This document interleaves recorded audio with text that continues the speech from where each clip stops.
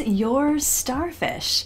That is my question for you today. I've been asked a few times about these starfish, and maybe you've noticed them too.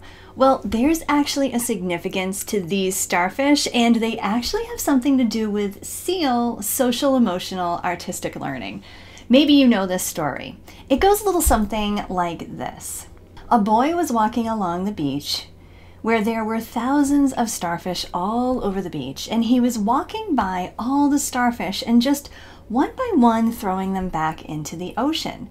Now there was an old man, and he was pondering what this boy was doing, and he actually went over to the boy and asked, "What are you doing? How are you possibly going to do all this work and make a difference to these starfish?" Well, the boy took one starfish and threw it back into the ocean, saying, "I made a difference to that one." Now, as teachers, the story is pretty significant because in our career, we see thousands of starfish in our classrooms, in the hallways, and let's face it, sometimes we see kids out just in the world and we end up putting on our teacher hat, right? The story really talks to the idea that we have this power and responsibility to really make a difference in our students' lives. Sometimes we know when that's happening, and oftentimes we don't. And sometimes it might even take years for us to know if we've actually made a difference in a child's life or not.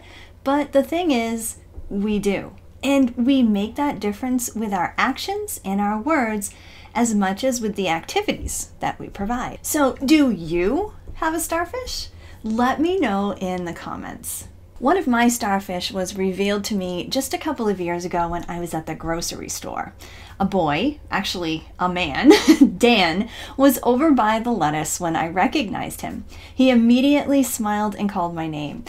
He had been a 6th grade music student of mine. So I went over and I caught up with him, and that's when he told me the story of when he was in 8th grade. He said that year he had a teacher who he felt just didn't like him. You know, Dan was a little bit of an obnoxious 8th grader, you know.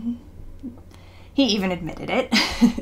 But he said that he remembered a time when he and I were chatting in the hallway before lunch, and that the other teacher happened to be there as well. And whatever I had said to Dan, or however I said it to him, affected what that other teacher actually thought of him moving forward. He said from that day on, she started treating him a little nicer. What a nice thing to share, right?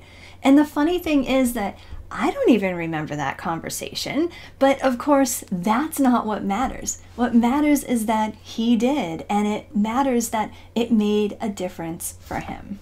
It really is all about the small things that we do on a daily basis for our students, our kids, and with the adults around us that really can make a difference. Now, of course, sometimes we don't get to know the difference that we make in our students' lives, but our actions are certainly noticed. And it also works in the opposite way too.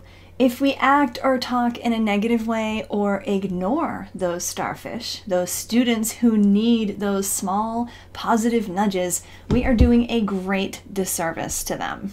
And believe me, I've been guilty of just that. That's why it's so important for us to remember that all the things that we do make a difference. And a big part of our job, especially now, is to make sure that what we're doing is positive and that we are helping our students feel acknowledged and appreciated and validated for who they are and what they can contribute. Hey, I know, we all need that reminder every so often. That's part of the reason why I do these videos, to remind myself as much as you. So I can't wait to see in the comments.